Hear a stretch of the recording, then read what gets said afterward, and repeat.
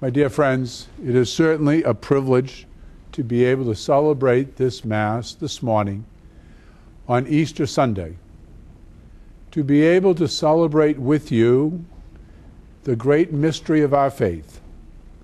As St. Paul says so beautifully and succinctly, if he did not rise from the dead, our faith would be in vain.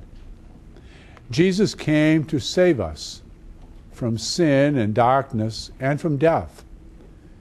And as he rose from the dead, he not only conquered sin and darkness for himself, but also for those who are united with him.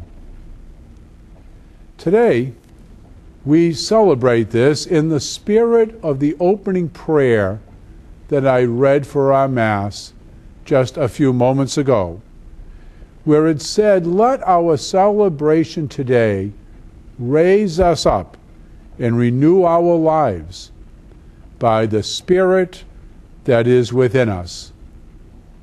My dear friends, you and I, by the sacraments of baptism, confirmation, and Eucharist, have been filled with the Holy Spirit. We have been filled with God's presence in our lives. God's presence which strengthens us here and now on our journey, and is a foretaste of being with God forever. And that's why this feast day of Easter Sunday does in fact raise us up.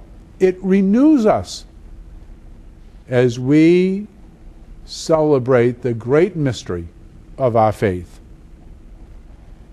In a few moments, we will then come in place of the Creed, the renewal of our baptismal promises.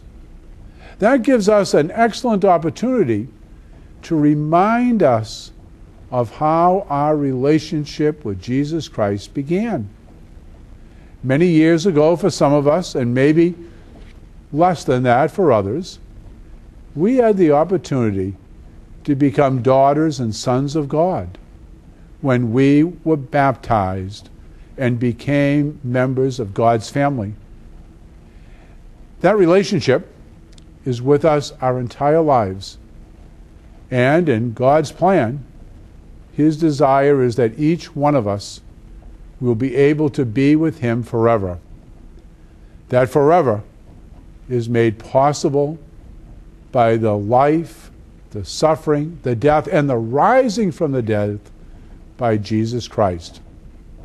And so today stands in a very unique place, the commemoration of Easter, when Jesus rose. And you and I are able each year in a special way to celebrate it, but to celebrate it in a way that strengthens our relationship with the Lord.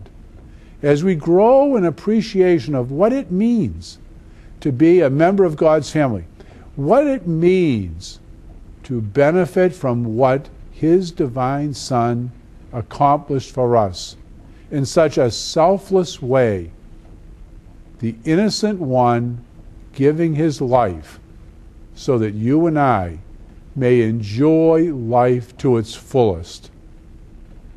That's why, for centuries, people greet one another today, Happy Easter. Happy Easter because it speaks to the depths of our heart, as St. Augustine wrote many years ago. Our souls are restless until they rest in thee, O Lord. Having been made in God's image, each one of us yearns to be with God now and forever. And Jesus Christ has made that possible. May you have a blessed day today. May it be a day of a sense of God's presence and love for you. And may it be a day that you may share that wonderful feeling with loved ones and with friends, thus enriching their lives with the joy that you're experiencing. Christ is risen. Alleluia. Alleluia.